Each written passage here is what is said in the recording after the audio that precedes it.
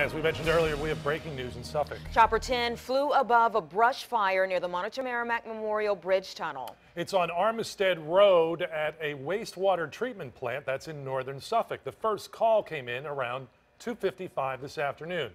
10 on your side's Erin Kelly is live on the ground. Erin, what's the latest there?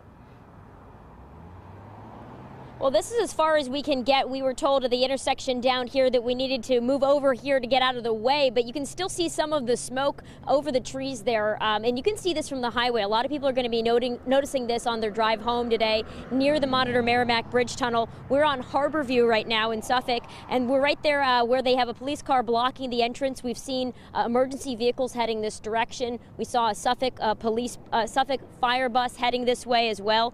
This is about a mile into the wooded area where this fire is taking place right now, past the entrance gate of this facility. This is the Hampton Road Sanitation District Nansemond Wastewater Treatment Plant. And as you said, the call came in just before 3. There's a vacant building that's completely on fire, as is 1 acre of the woodlands. That's on fire as well. This area is about 75 to 100 feet from the James River. The good news right now, we're learning from Suffolk Police, no injuries right now.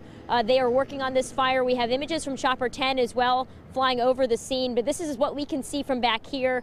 This is as close as we can get right now. A lot of people are going to be seeing this on the highway as they approach the Monitor Merrimack Memorial Bridge Tunnel. And right now, we don't know how well their progress is going so far, but we do know a vacant building and 1 acre of woodlands is on fire at this facility. That's the latest here in Suffolk. Erin Kelly, 10 on your side.